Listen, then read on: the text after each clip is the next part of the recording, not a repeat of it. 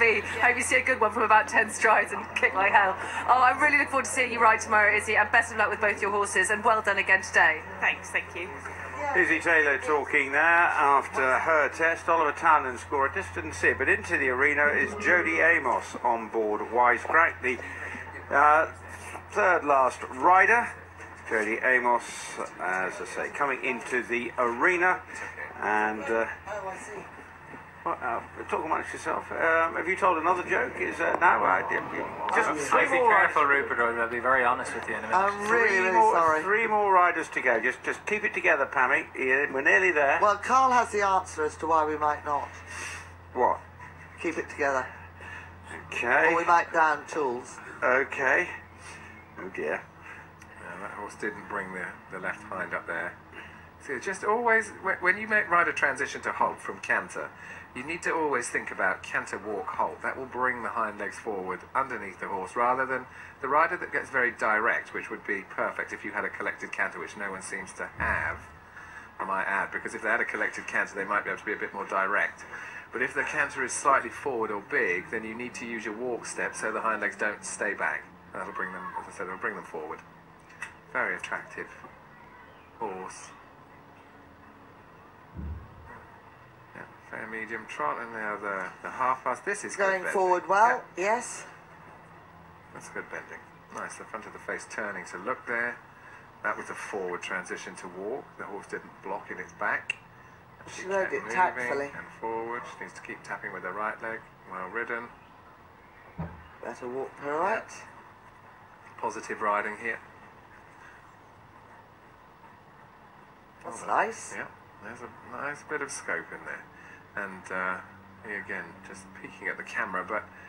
She was very quick, wasn't she? And yet she gentle. was. She just let him relax a little bit towards and didn't push him more forward as he looked.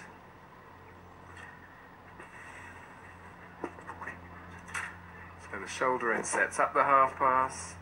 Be careful she doesn't let the left ear drop down.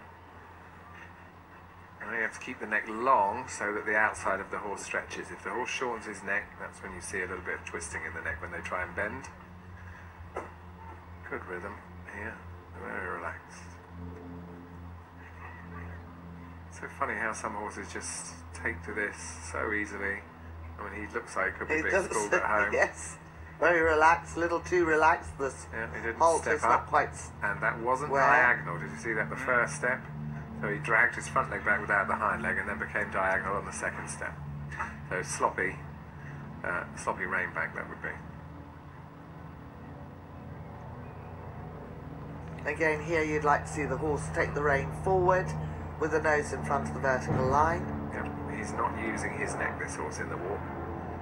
He's not too bad in the trot, but he's just stuck there. He's not sort of taking a hand and pulling it forward and getting positive steps. It's a bit cautious. She's keeping it together for this, and now she needs to engage. Well done. And now she needs to get that inside leg of hers working, because I can see the canter's looking a bit laboured. To tap him with her inside leg a bit. Come on, get the jump. Yeah, he finds it really difficult to sort of come up and off his forehand in canter.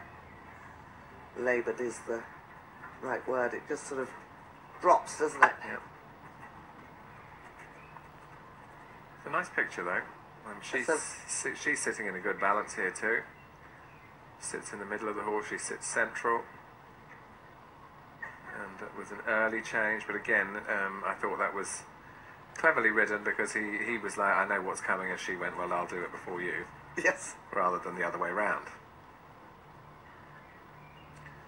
Yeah, the half passes help this horse, because he has to engage more when he goes sideways, so you can see how it improves his canter when he's going sideways. And the longer he stays in canter too, perhaps, do you think? Yeah.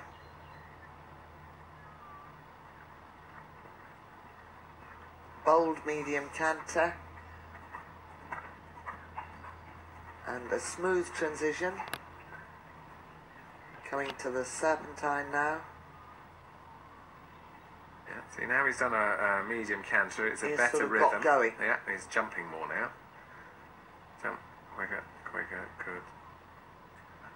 Well, who was that? I thought the horse got there first. It was a correct flying change, but appeared the horse just anticipated a little.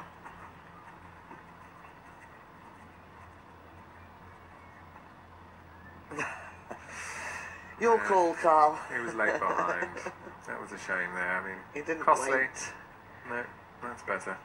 He just looks a little bit green in the changes. He's a bit keen, and it looks like he's learnt the test quite well. Yes. I think that is Oi.